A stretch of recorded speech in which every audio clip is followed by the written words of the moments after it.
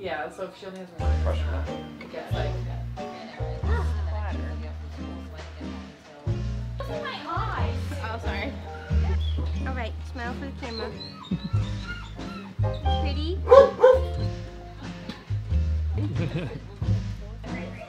She looks fake. It looks like a toy. You know, you're a giant child.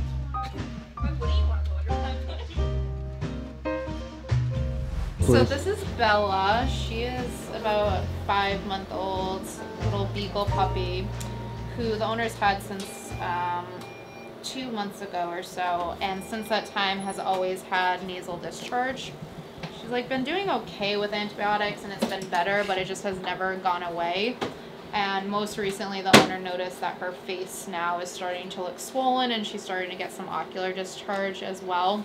So she was in to get a CT today to take a look at her nasal cavity, and it sort of looks like she's got like a very advanced infection that's actually involving all of the bony structures and the tissue as well.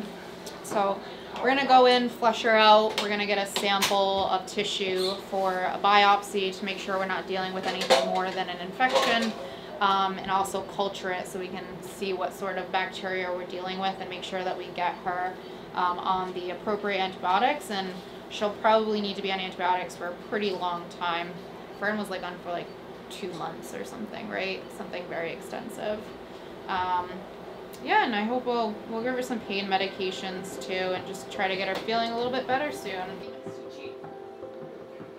So this is her nose right here. You can tell that the left side is all clogged up. And you can tell that it just ate away at all of the bone that was in here. That is not supposed to look like that.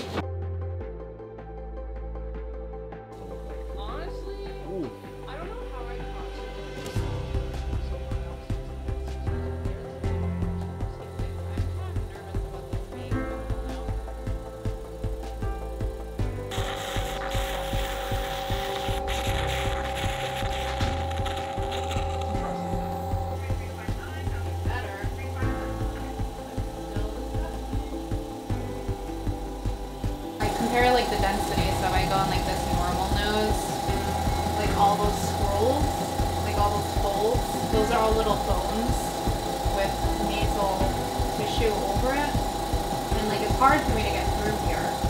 This one is like an open chamber.